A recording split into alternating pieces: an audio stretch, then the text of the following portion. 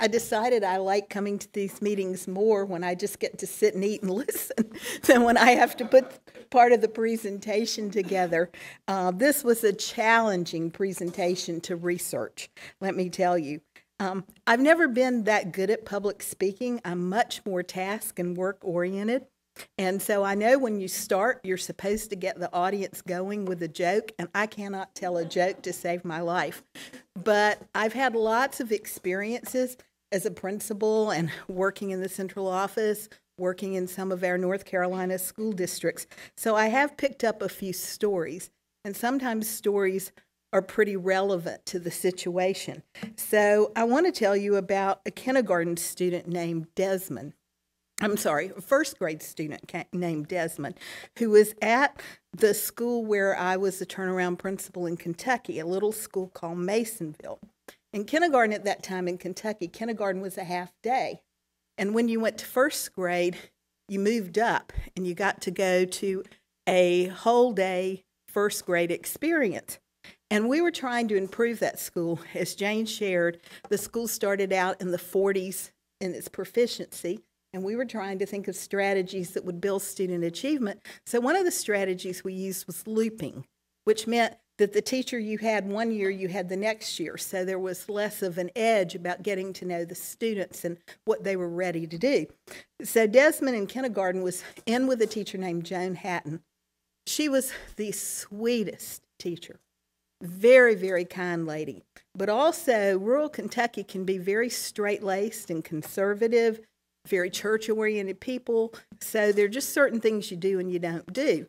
And Joan was very much of that ilk. So her classroom was so quiet most of the time you could hear a pin drop. Well, on the first day of school in first grade, they had a really good morning. And Desmond, who'd been a really active little kindergarten boy, had adjusted, I guess, to sitting more at his desk and being less active. And when lunch came, they went out to lunch. And when they came back from lunch, Joan looked up, and Desmond had gotten his backpack, and he was standing by the front door. And Joan, going over to Desmond, said, "Desmond, what are you doing with your backpack? You're a big boy now. You're in kindergarten." And Desmond looked at Joan and said, "Who the hell signed me up for this program anyway?" Now, that's a little bit like kids in low-performing schools, I think. They must look around some days and think, how did I get here? Who put me here? Because it may not always be the school that they know they would like to be in. So I think what we're going to talk about tonight is what we've done in North Carolina to try to make experiences better for kids, and what we need to keep doing or maybe do additionally to improve the situation so kids in North Carolina don't ever have those days like Desmond wondering, what in the world am I doing there? Now, I've done an awful lot of research to prepare for tonight, and you have at your table a masterpiece. It's only 2 pages, but it took me 20 documents, 20 years of joint legislative reports to find the information to put this little 2-page handout together. And I could have never gotten tonight's materials together if I hadn't had Joe's help, because during this process, first my computer died, then my internet went out. There were many technological challenges besides my own skill. But Joe helped me get this together, and he also helped me get a PowerPoint together. And this PowerPoint is a really good synthesis of the actions behind those things that are just listed year by year on your handout. And after tonight's presentation, you will get this PowerPoint. Knowing that we have many people in this audience who are used to reading simultaneously with listening, especially the younger people who are used to reading what's on their phone or their device, I'm going to ask that you read this PowerPoint as we go. I am not going to read it to you. I'm going to make a commentary that supplements or highlights certain parts of this PowerPoint, but I am not going word by word. We'd be here till midnight if I did. This thing is 24 pages long and very dense. So you're going to have to be an active multitasker. Read what's on the screen while I comment about certain parts of it. and we'll get along just fine, and we'll get through this in 30 minutes or less, okay? I think it's really important to begin with what we mean about turnaround. I hope tonight's presentation is going to enlighten you, not only about the turnaround challenge, which is ensuring that we significantly increase student achievement, but it's also going to enlighten you about the history of turnaround in North Carolina, the kinds of results we've seen from some of the turnaround efforts, which strategies have worked, which strategies haven't, what additional lessons we need to, what lessons we've learned and what additional things we need to do. But I think you have to start with the end in mind. And the end in mind is what you want to accomplish. We want to accomplish making our schools better for our students so that they learn more, they learn better, they learn more efficiently. A colleague and I made this slide a few years ago to try to illustrate the difference in schools. In a typical effective school, kids come to school ready to learn. See that little student that's standing right at the top of the staircase ready to roll? Well, in a typical effective school, this is what happens. The student gets on the path for learning, and out the door they go. There are many schools in North Carolina like that. A lot of them in this region of the state that we live in. There are schools where kids come to school ready to learn, and the school does a very good job of keeping them on that pathway, and they get through the schooling process very successfully. That's not what happens in a turnaround school. Look at the little sort of mustard-colored student below. That student is starting school below grade level. They're in a low-performing school. Here's their trajectory. They start below and they stay below because the school is not set up to provide for them the type of instruction they need to be successful. Those are our low-performing schools. Kids gain less than a year for a year. They're already behind when they start. They get more behind by going to school. Now, what we really want to see happen is what happens in a true turnaround. That's our last little student there, coming to school from a challenged environment. But somewhere along the way, the school is so efficient and so effective that the student crosses that barrier and gets in a situation where they make up what they need and then they learn a year for a year. That was what we had to do at my school in Kentucky. We had to break through that. A low-performing school that turns around is in pretty dire situation when it starts, and it has to become better than that first school I illustrated because it has to succeed with large numbers of very challenged learners. So that is the turnaround challenge. Now, let's see if I can get my papers in order so I tell you this story in some chronological fashion. Let's look at the history of what's happened in low-performing schools in North Carolina. And I've condensed 20 years in 2 slides. So you got to think big to think through this, and you can read the detail on your handout. Okay? In 1996, we developed a statewide accountability system, which provided us the opportunity to compare and to name school quality across the state. Following that, the federal government, through No Child Left Behind, layered on a second attempt to understand those same concepts on a national level. And as we identified schools doing well, we also found those that weren't doing so well. So for the first 10 years, we tested and identified, and then people began to notice that even with a robust accountability system in North Carolina and real efforts at school improvement, some schools were lagging behind still, either because the definition didn't even identify them as low performing, or they were identified as low performing and people tried to help them, but nothing changed. So in about 2005 and 2006, the executive branch, meaning the governor, and the court, mainly meaning Judge Manning, were looking at the accountability data, and finding that we had schools in the state that weren't identified as low performing but had proficiency below 30%. Because the definition at that time to be a low performing school was under 50% proficient and not making growth. So you could have 13% proficiency, and if you made growth, you were not identified as low performing. And so the court and the executive branch pushed for some supplemental activity in the turnaround area, which is finding those schools that weren't even labeled as low performing, but whose achievement really didn't meet the standard under Leandro of a sound basic education. So if you look at this next slide, you see that by 2006 and 2007, after the executive branch and the governor's office and the courts got into this, there were a lot of schools identified in different ways in North Carolina as low performing. We have the statutory definition of low performing, under 50% not making growth.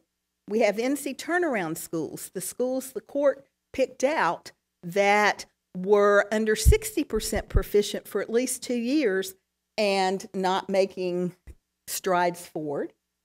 Districts across the state that had large clusters of low performing schools, and then all the schools identified by NCLB.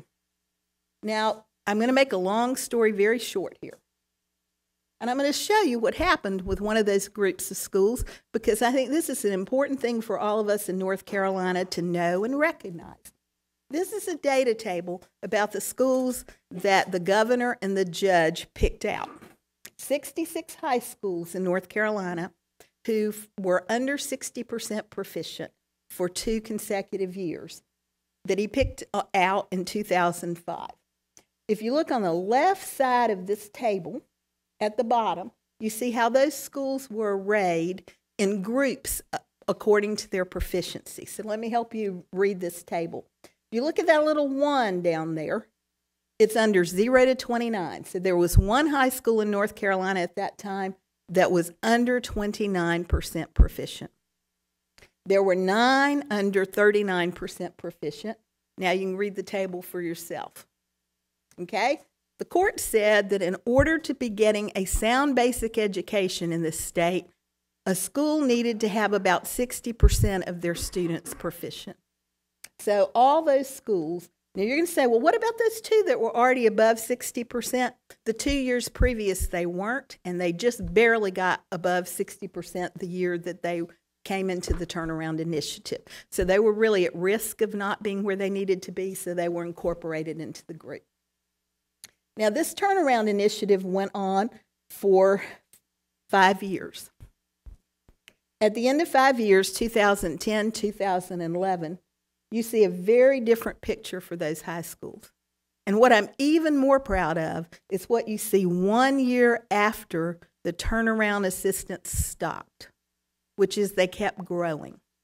So if you look at that group of schools and their percents of students proficient, after 6 years' time, you see a very different proficiency level. 3 of those high schools now above 90% proficient. To me, that's a success story because it shows that if you do work with schools and do the right things, things can change for students.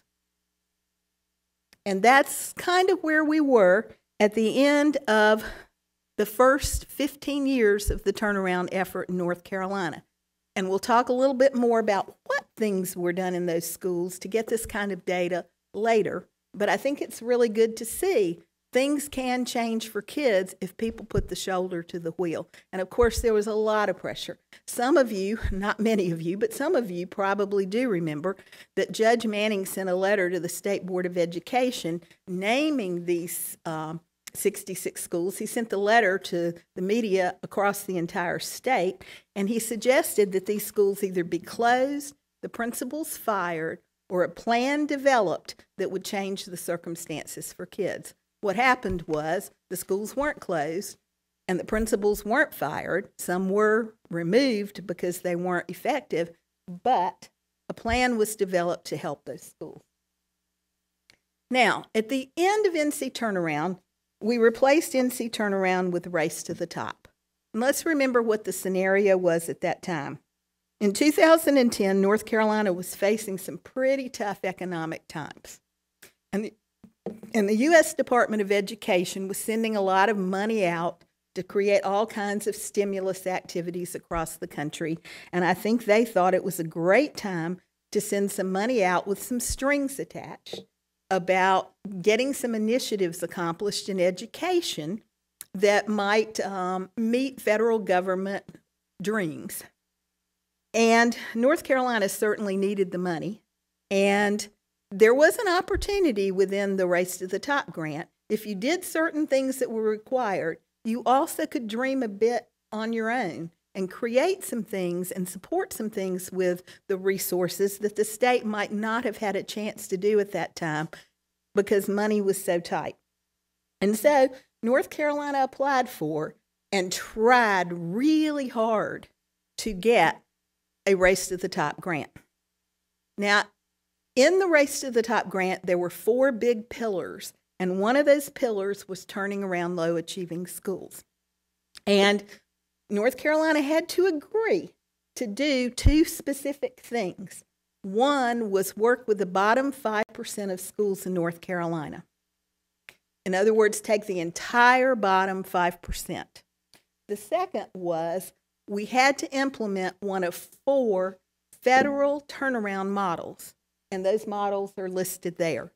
And a school was not determined to have implemented one of these models unless they implemented absolutely every step in what the federal government said the model had to be.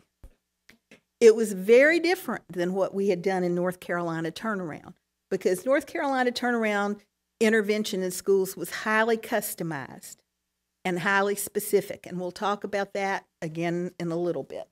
But in Race to the Top, there was no saying to a school district, oh, you can skip that step. It was a very lockstep process with some very good ideas, largely from the experience of urban school districts. North Carolina's turnaround landscape is different.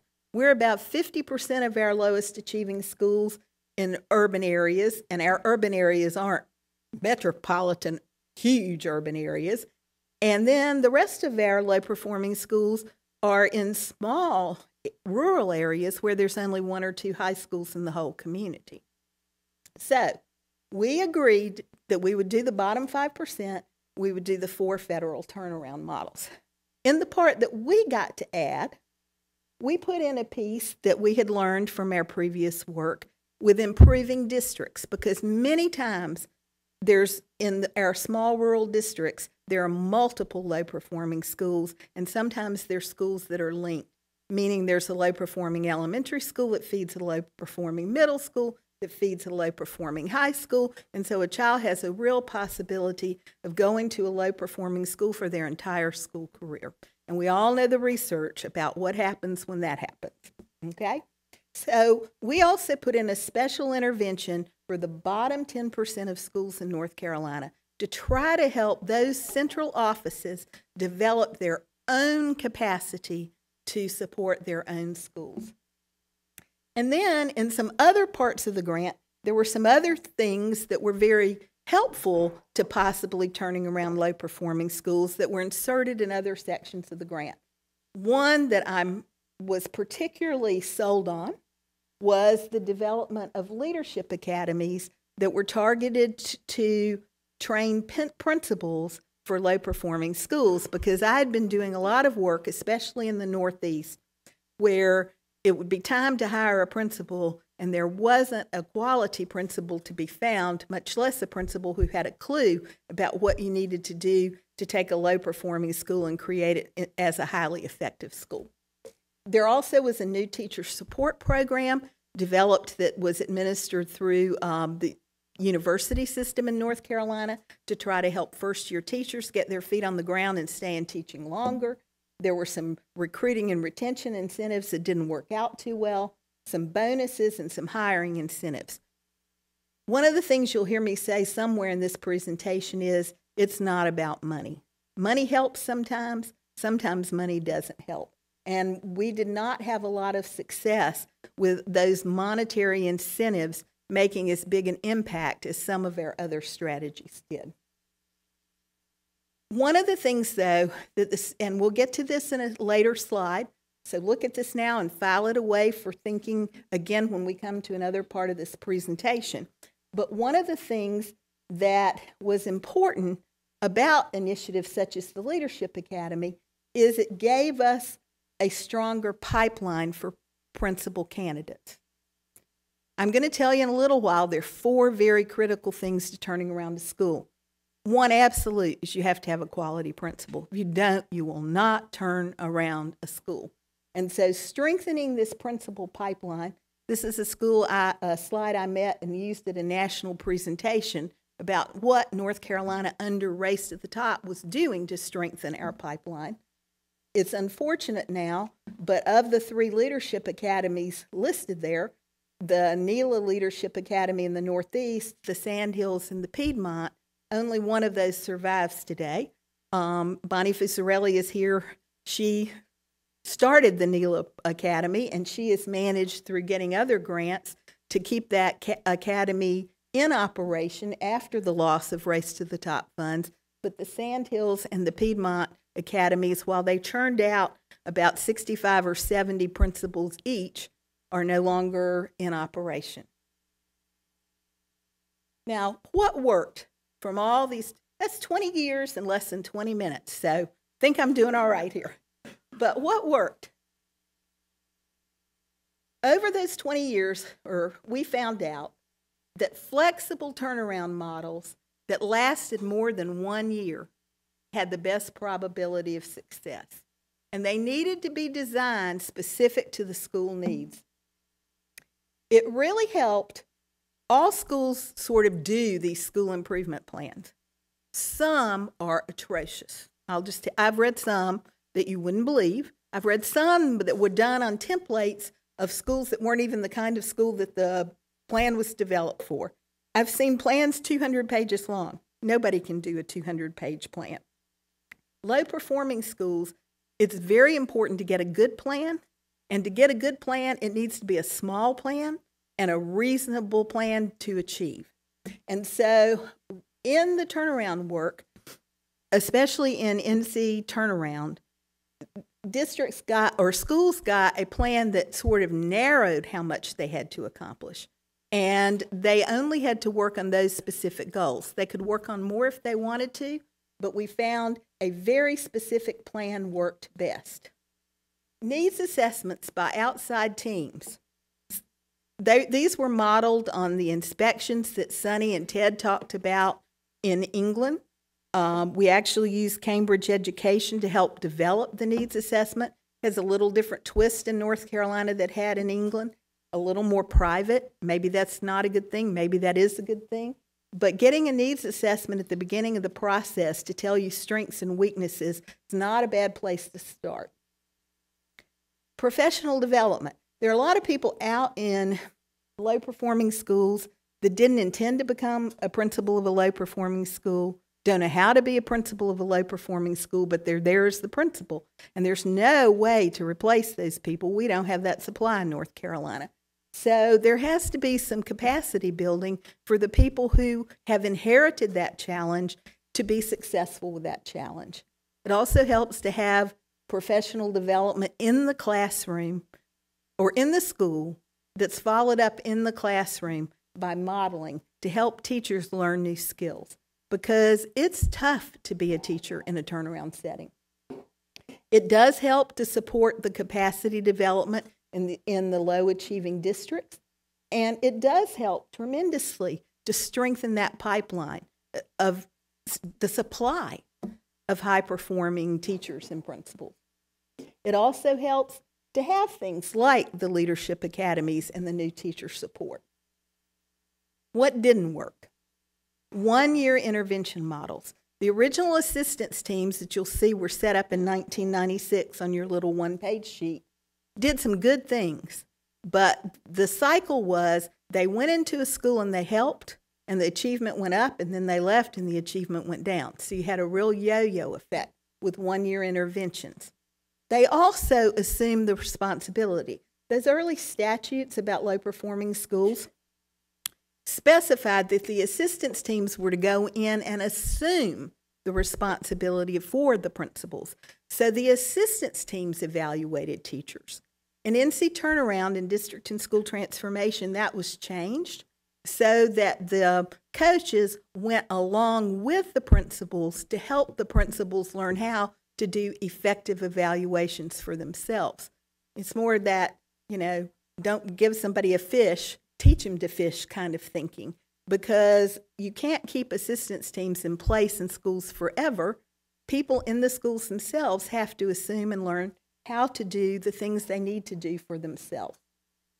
When there were too many competing initiatives in a school at one time, you cannot get every grant in the world and manage them all simultaneously. You can't buy every educational program and think that kids can hop from one computer program to the next and learn the content they need to master.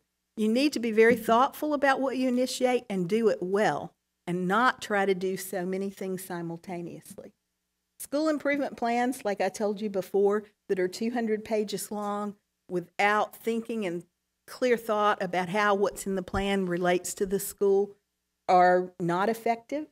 And neither are plans that don't have really clear lines of who's responsible and what needs to be done to make them happen. Also, there was a period of time in NC's turnaround when it first started that some people felt we needed outside partners to come into North Carolina to help. So those original high schools that were part of NC Turnaround were first told that they had to go find themselves a national partner and pay for bringing that partner in to help the schools improve. We found very quickly that there were many reform partners who were selling that they knew how to help a school turn around, but when they actually got on the ground in the field in North Carolina, they didn't have the capacity to do the work that needed to be done. And so those bringing in reform partners did not work as well as initially anticipated. We also had a little flurry with the business school at UNC as part of the training for the first wave of turnaround professional development. And there was an attempt in low-performing schools to set up businesses to generate income, meaning, i.e., set up a daycare that would make money that would help the school then buy another program. That didn't work too well either, and that was discontinued after the first year. We tried some things that were well-meaning and well-intentioned that didn't always exactly gel. And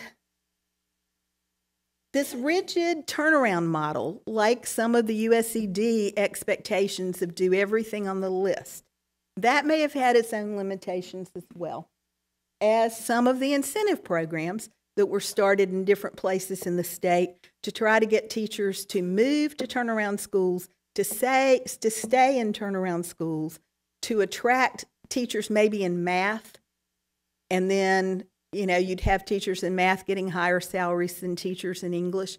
Some of those incentive programs were, again, worthy experiments, but they didn't pay off in results.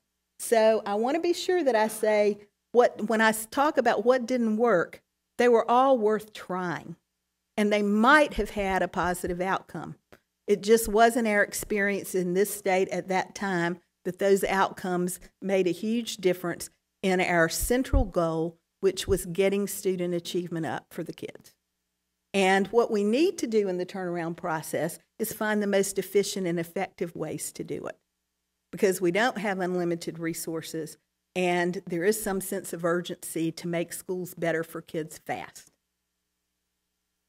There's a new model now, post Race to the Top.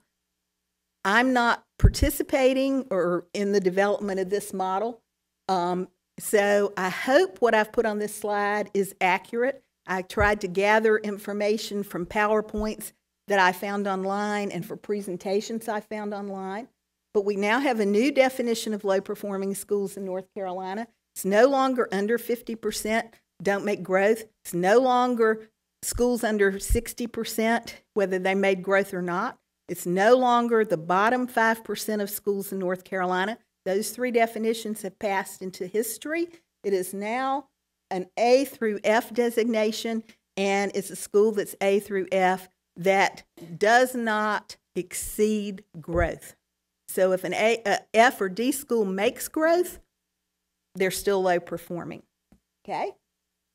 There are a large number of schools identified, 581. 75 of those, I think, are going to receive targeted assistance.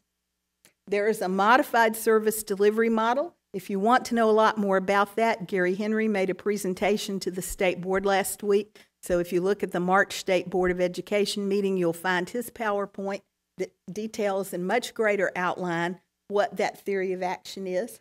And now there are 4 service support teams that are the coordinating mechanism for getting help to schools that aren't those 75. So other lessons learned, other than just the nitty-gritty sort of strategies. To me, the very most 4 important variables to succeed in a turnaround are these. People have to believe they're involved in that effort, that all children are capable of learning. That is a huge hump to get across in most schools that have low achievement. I think because teachers are working hard and because they're not being successful, I think there's a development of a mentality it can't be done. When I've seen situations like the situation I had in Kentucky, where it's exactly the same group of teachers, some changes are made in a lot of structure of the school, and suddenly those teachers who feel it can't be done are having success doing it and believe and succeed beyond their wildest expectations. Second, you've got to have a quality principal. You just can't do it without one. And you've also got to have a quality supply of well-prepared teachers. I've been in too many low-performing schools, especially in the last couple of years, where they're long-term subs and you can't even get a teacher for the classroom. That is devastating. If in the middle school in 6th grade there's no math teacher, and again in 7th grade there's no math teacher. And I've seen school districts in North Carolina try to make valiant attempts to rectify that by planning ahead, getting TFAs, doing everything they can to recruit.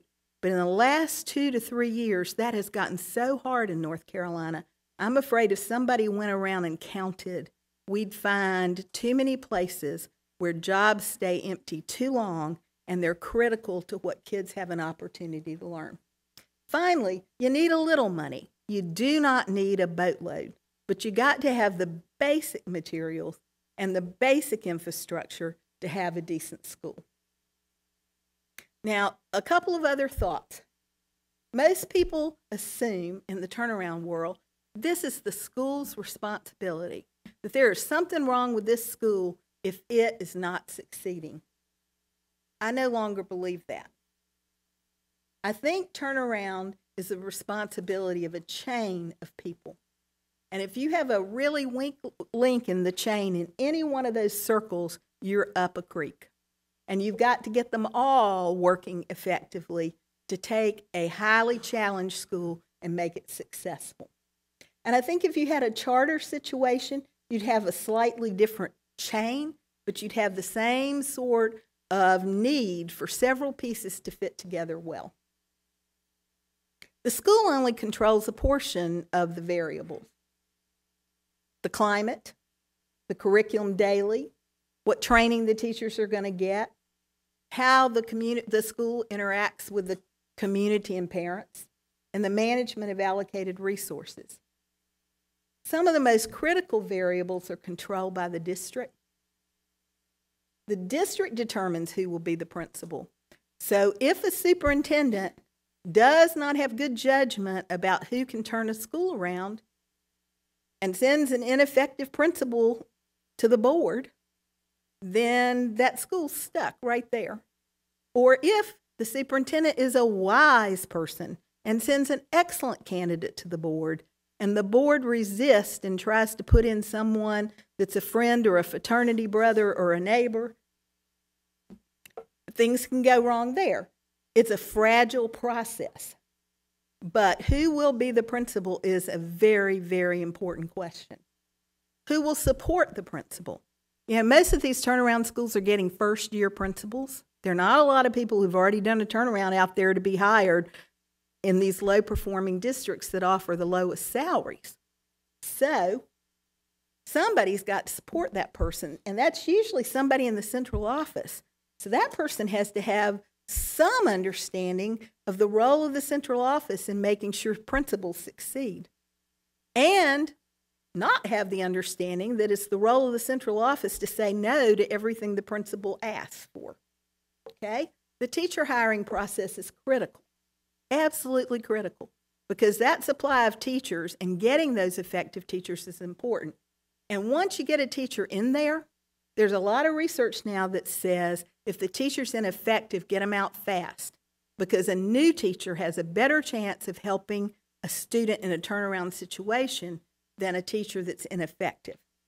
And so it's very important that there be systems to look carefully at how teachers are doing and make some very critical decisions early on about who's got a contract to teach in a low-performing school. That's hard to do when you don't even have enough teachers to fill the classrooms. Budget and allocation of resources comes from the central office. You know, if all the schools in your district are low-performing, or almost all, you're spreading that money out very equally. If you're a wealthy district and you're spreading the money out equally and not giving a little bit of a boost to the challenged school, you may not have the most effective allocation of resources. Districts often have their own accountability systems for benchmarking. They set the policies about suspension and attendance. Oh boy, are they important in a turnaround environment. And school hours and calendar. You know, extra time often helps in a turnaround situation. But if you don't have a good bus plan that gives those schools extra time, you've got another issue that can only be controlled at the district level. The state also has an important role. Many things the state does. I'll let you read those for yourself. And you'll have access to this PowerPoint, and you can look and reflect on what I've said later. But the state has a key role. The state cannot walk away from this. In North Carolina, our students have a constitutional right to a sound basic education. And there's a real question about whether or not low-performing schools meet that test. All right, the other thing, the pressure to motivate school improvement has to be balanced by the support. NCLB didn't work. It was more about sanctions and corrective action. There was not a good plan coming with it to help schools accomplish what the federal government wanted them to accomplish. Big influxes of money may be short-term fixes, but they aren't sustainable. You know, we've had some large school improvement grants, millions. I've seen schools with school improvement grants get almost enough money to pay tuition for kids at Harvard per child. And yet 3 years later, there's no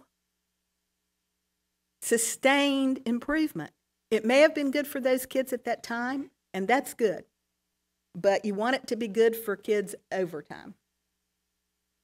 The definition of low performing matters. I think as we get to our study group research, we need to struggle a little bit about what is a good definition in North Carolina. Is our current definition all it should be? There has to be a match between the definition and the scope for the resources. Gary Henry's study that many of you who were at his presentation at the museum also found that in some of our low-performing districts where they're sort of at the bottom of our resources in the state, turnaround efforts may need to be sustained over time because these districts are in such churn. You may bring in a principal, you may get that principal trained, but before you turn around, that principal's gone to Wake County or Charlotte-Mecklenburg, and that smaller rural district starts again. Same for teachers. Basing the evaluation of turnaround efforts on averages may not be the best way to evaluate turnaround. We've had a lot of studies in North Carolina showing that we've done some things well. We've got a study coming soon that may say, oops, some things don't look as well. I worry about how we're evaluating turnaround, though, because in those schools that we looked at on that bar chart, If you were a school that got above 90% proficient, some things worked really right.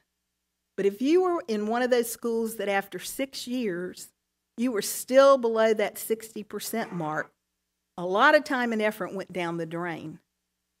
When you average that together, I'm not sure it tells the whole story.